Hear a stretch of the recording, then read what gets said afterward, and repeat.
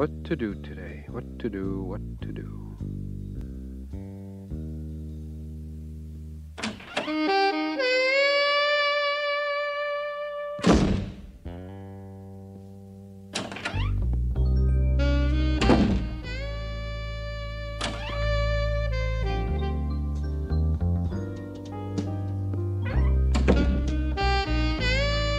Hey, not bad.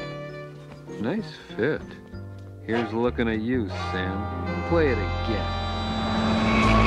What the?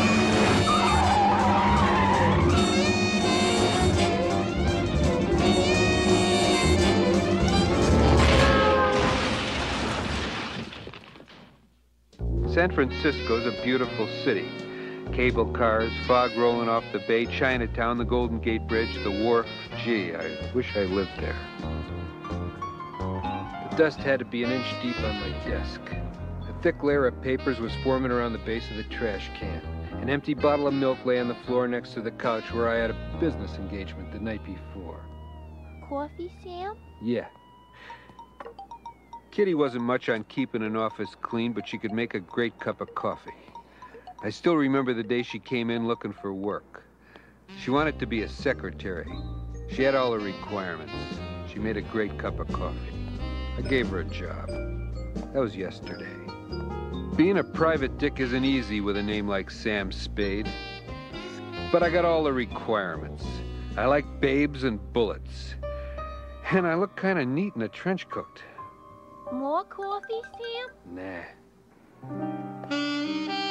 It was a slow day. The hours seemed to drag by like a New York Giants versus Brooklyn Dodgers doubleheader. I decided to get a phone. As I was leaving the office, I found myself face to face with one of the most beautiful creatures I'd ever seen. Are you Spade? I never know how to answer that question. So what brings you here, and why me? There are 100 private investigators in town with better offices than mine. Who are you? My husband was murdered. Your chief, Tanya Tabby. Will you take the case? I had to think for a minute. Sure. Judging from the way she was dressed, she was obviously tapping some big bucks. Of course. It all makes sense now. She marries an old geezer, bumps him off, inherits all the money, hires a second-rate investigator to find the killer who she double-crosses and ends up scot-free. So how old was your husband, Mrs. O'Tabby? 23. Of course. It all makes sense now. Her husband was obviously a ladies' man. Tanya finds out he's unfaithful and has him snuffed. She hires a second-rate detective to find the killer, who she double-crosses and ends up scot-free. It's one of the oldest shams in the book. So what did your husband do for a living, Mrs. O'Tabby? He was at St. Maurice University, Mr. Spade. He was head of the history department. Something wasn't right here. Sounds like a pretty tame profession, doll. Not exactly the kind of job where enemies can be made. We all have enemies, don't we, Mr. Spade? Call me Sam, please. What makes you think your husband was murdered?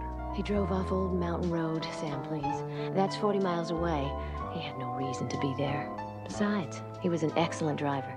The police say he probably fell asleep at the wheel. But I just can't believe that. Her lips started to tremble. I took her hands in mine. Go home, kid. I got work to do. I'll call you when I got something.